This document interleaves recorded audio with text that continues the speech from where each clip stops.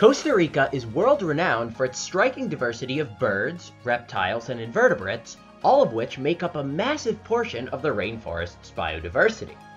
However, it is a lesser-known fact that this country is home to around 250 different mammal species, each one carving its own niche in the ecosystem. The reason that the mammals have not become as famous as the avian or reptilian life is because more often than not, these species are elusive, secretive, and not common around human settlements. This makes them a challenge to witness in the wild, let alone film for an educational video. Luckily for us, we spent a great deal of time in regions where these mammals can be seen, and we managed to get a couple really fascinating species in front of the cameras. They are a treat to observe and were a major accomplishment to film, so let's take a look at some of the rainforest's most charismatic mammals.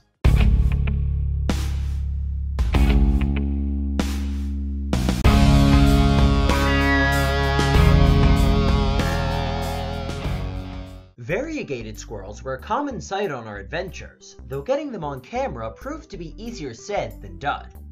These little guys are lightning quick and found all throughout Central America from Guatemala right down through Panama.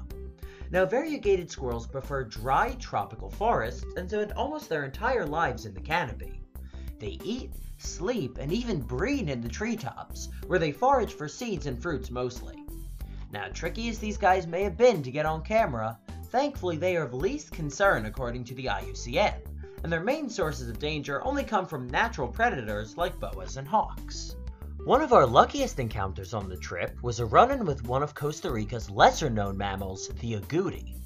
Agoutis are the second largest rodent in Central America, growing up to 22 inches in length and are second only to the paca in size.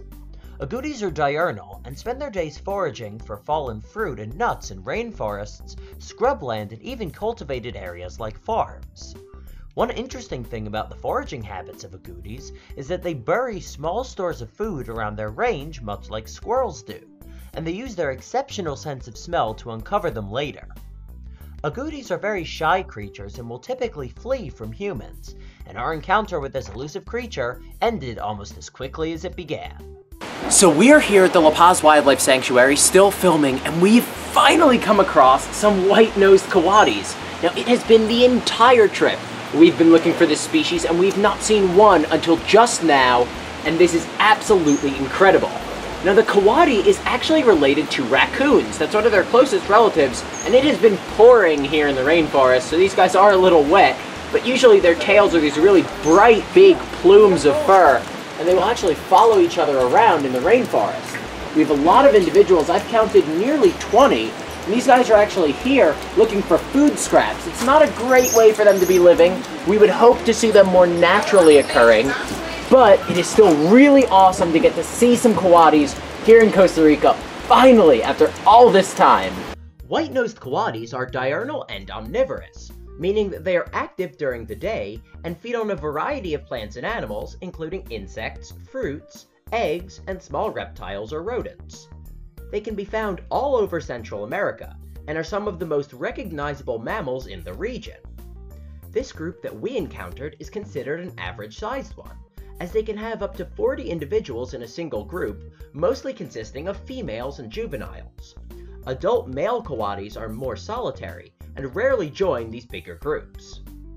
Coatis are great climbers, and they spend some of their time up in the trees, but they forage most often on the ground, using their powerful sense of smell to detect food in the leaf litter. Though most mammals in Costa Rica are quite elusive, white-nosed coatis are actually quite commonly seen due to the fact that they habituate well to human settlement and are active during the day. This makes them a popular species for ecotourists and wildlife enthusiasts, and filming them was most definitely a highlight of our trip. In our experience, filming mammals is one of the hardest things a wildlife filmmaker can do, because they are often very skittish and not typically active during the same hours that people are. The challenges that filming mammals presents makes it incredibly rewarding, and getting these guys on camera was a privilege for us.